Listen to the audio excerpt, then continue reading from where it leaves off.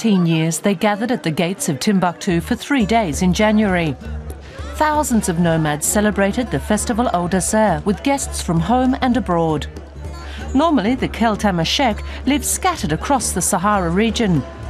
They got together once a year. The festival was something of a family reunion. In 2013, Woodstock in Timbuktu was released. It is a film by German director Désert von Trotha. Mani Ansar is the director of the Desert Festival. When we started the festival, Mali was just coming out of a civil war, a rebellion that destroyed a lot, especially between nomads and settled people. For the first time, the people could enjoy themselves together again, with music and dance.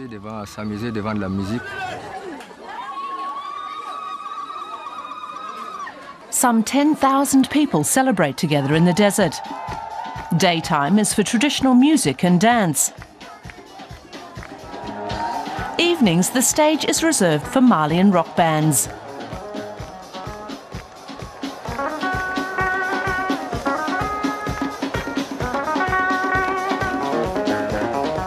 "2013 saw the last of the Timbuktu festivals, at least for now.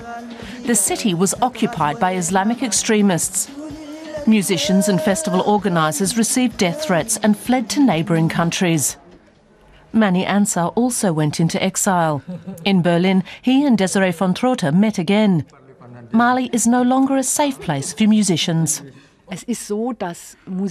It's like this, that music, everything that is music and not chapters of the Quran that are sung, is the work of the devil, according to Salafi political Islam.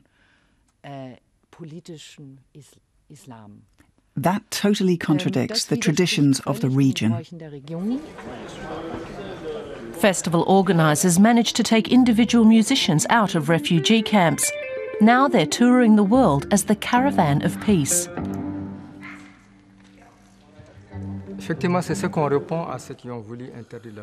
The Caravan is our answer to the bearded ones. You've forbidden us to play. You don't want us to play in front of 10,000 people in Timbuktu.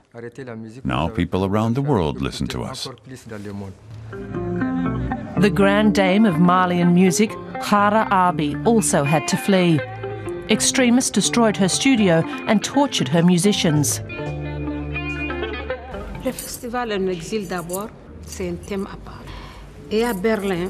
Celebrating the festival in exile, like here in Berlin, it gives us courage.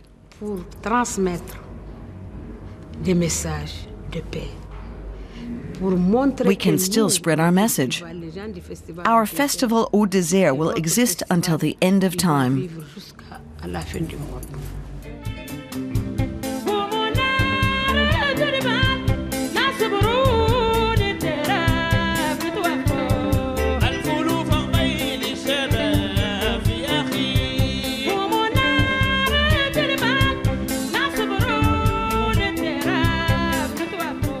Berlin's Volksbühne Theatre is packed.